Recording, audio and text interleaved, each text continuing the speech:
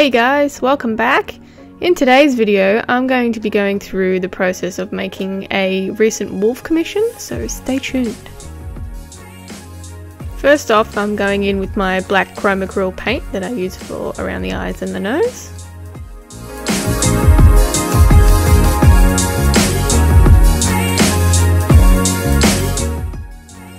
And again, I'm putting down that one layer of black paint and then going over it again once the fur's been applied.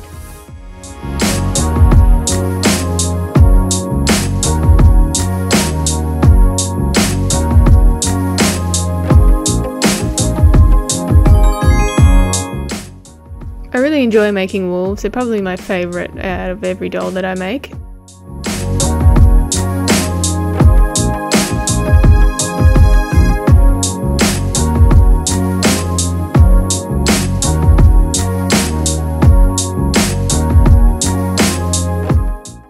And here's the first layer down. Now on to painting the iris of the eyes. I'm going to be using this really nice blue paint by Lumiere Jacquard in pearlescent blue. And like I've said before, this paint has really good coverage, so I only need to put down one layer. And you can see how sparkly and really nice this paint is.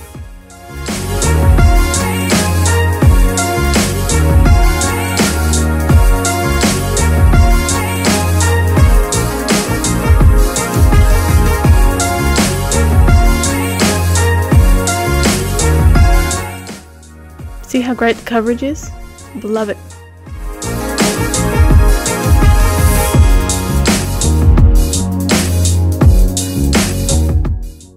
I'm just going in and painting the pupils here, so sorry for the awkward angle.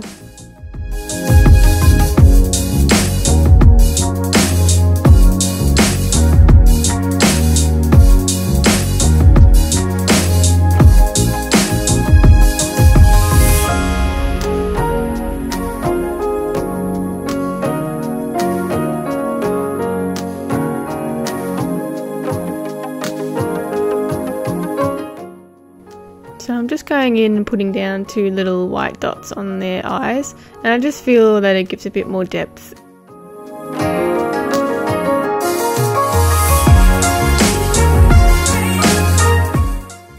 Alright, moving on to painting the paw pads.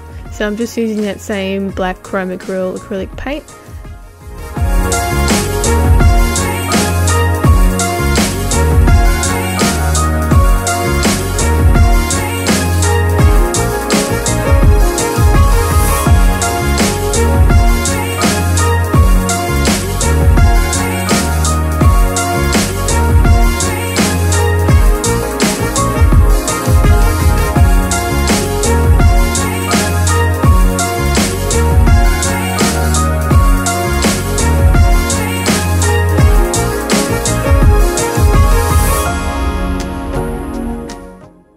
Once the pieces have been painted up and dried, I then make a wire armature, and I usually choose not to show how I make the armature because I want to encourage people to experiment and come up with their own sort of technique, and it makes it unique to your doll.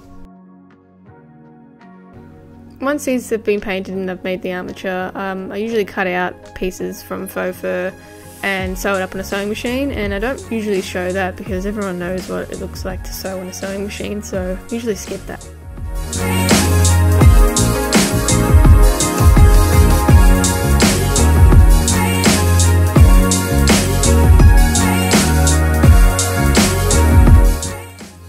Alright, once everything's sewn up on the sewing machine, I then hand sew the legs together using a ladder stitch.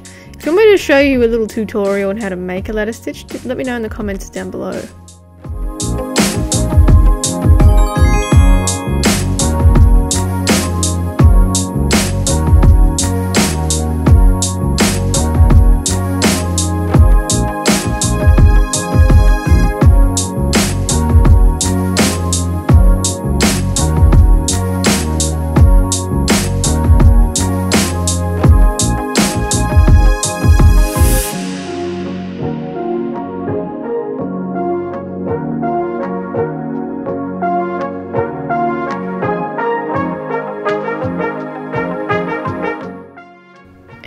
attaching the fur piece to the resin using a tacky fabric glue, which you can get from any local craft store. It's pretty cheap, so.